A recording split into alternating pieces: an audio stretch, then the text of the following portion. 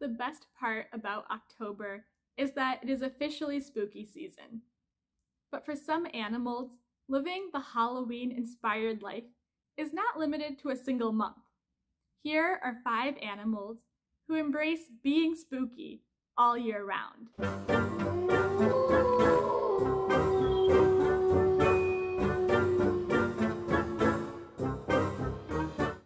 Okapi must love the dressing up part of Halloween, and that's why they spend all year looking like they're wearing a zebra costume.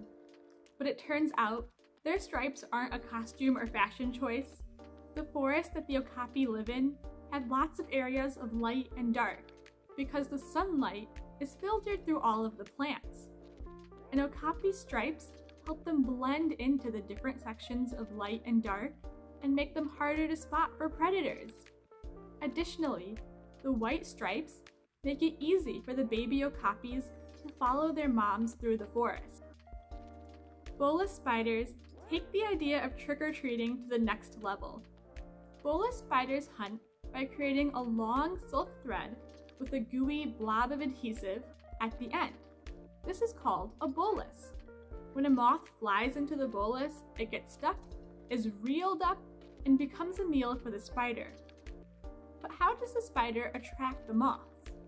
That's where the trickery comes in. A Bola spider can mimic the scent of specific species of female moths.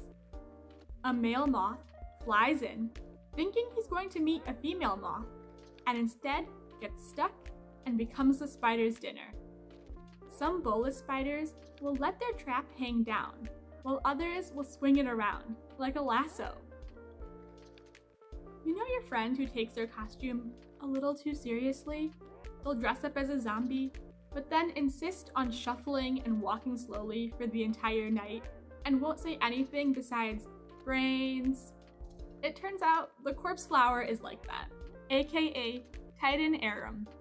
Unfortunately, their costume of choice is a piece of rotting meat. This is because they're trying to attract flies and beetles who are looking for dead animals to eat and lay their eggs in. The corpse flower will mimic the smell of rotting meat, the color, the texture, and even heat up to 98 degrees to make their deception all the more convincing. A fly or beetle will come in, buzz around, looking for somewhere to lay its eggs or eat a snack, and leave empty-handed. However, it'll also leave covered in the pollen of the corpse flower. And when it flies to the next corpse flower, it'll unknowingly serve as a pollinator. The Spicebush Swallowtail butterfly is your friend who has multiple costumes planned for the evening. As a caterpillar, they start out brown and white, resembling bird poop. This helps keep away predators, who are definitely not interested in snacking on that. As they get bigger, they become green and yellow, with eye spots. This is thought to help them resemble a frog, a snake, or a lizard. Again, predators who are looking for a juicy caterpillar are going to pass by all of those options. The shape and location of the eye spots also means that no matter what angle you're standing at, it looks like they're staring right back at you. I'll watch a vampire movie or two around Halloween, but the Oxpecker bird takes the vampire life very seriously. These small gray and yellow birds, with their bright beaks and orange eyes, do help the large animals that they sit on. They'll peck off insects and parasites, and even squawk as an early warning system for when they see predators. But they also pick at the animals that they're sitting on, eating their blood and their flesh. They'll even keep wounds open so that they have a source of food.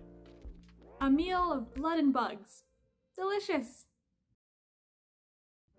So the next time you're choosing your Halloween costume, consider dressing up as one of these animals, who embraces spookiness all year round.